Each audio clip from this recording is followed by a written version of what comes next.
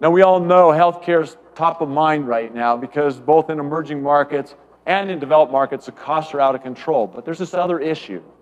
We're facing the fact that the populations are aging. The doctors are aging with them. So think about it. At a time when we most need the doctor's services, they're going to be retiring. That doesn't sound good. So we got to improve the productivity of the doctors that we have, and we need to do things that will help people stay healthy longer. How are we going to do that? Wireless is going to be able to provide people with real-time feedback about their health. Now, there are a bunch of different issues that have to be resolved along the way. One obviously major issue is getting the payers to pay for wireless devices and services. But in order to get that to happen, you actually need to show that this new treatment or device is actually beneficial. So we're working closely with the West Wireless Health Institute and Scripps Health. The institute was founded by the Gary and Mary West Foundation, and it's the first medical research organization dedicated to advancing health through the use of wireless technologies. So we got another partner here. Please welcome the Chief Medical Officer of the West Wireless Health Institute, a man that GQ magazine called one of the 13 rock stars of science, a great friend and a great partner of Qualcomm, Dr. Eric Topol.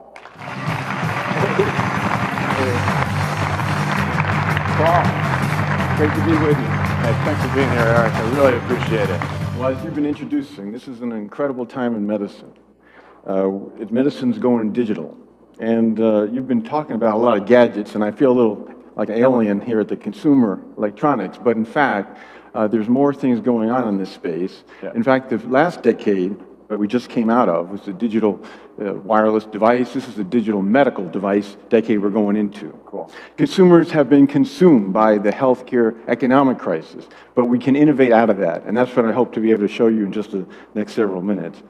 There's a lot of devices. This is one I'll show you about. It tracks all the vital signs.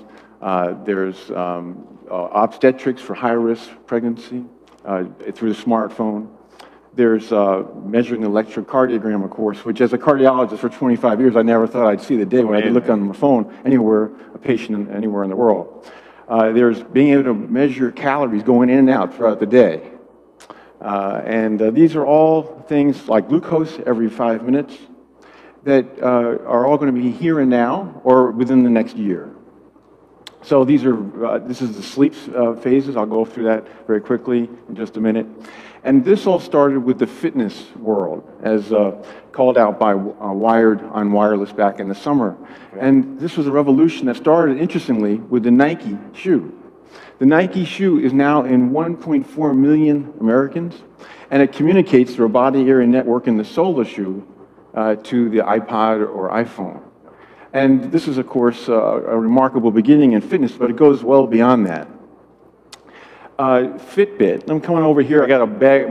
I got my own medical bag. I loaded it up with a lot of these goodies of gadgets for medicine. But this is for fitness. This is the Fitbit, and this is the Philips Direct Life.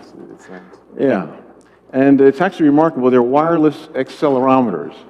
I know you exercise a lot, and I thought I did a lot, but you know, you need 10,000 steps a day. And after working really hard for 45 minutes, I only got to 5,000 steps. I say, oh my gosh, how are we going to do this?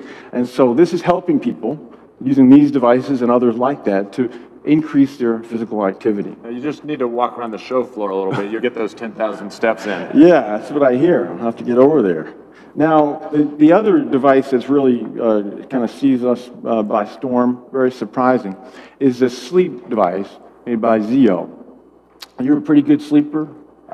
Usually, but you know, last night it's Vegas and all, so I'm not so sure I got great sleep last night. I don't know, you look pretty well rested, but it's not about the quantity, it's about the quality. Yeah. And what we're learning is when you can track every minute of sleep, which phase you're in. So we can see a night of my sleep here.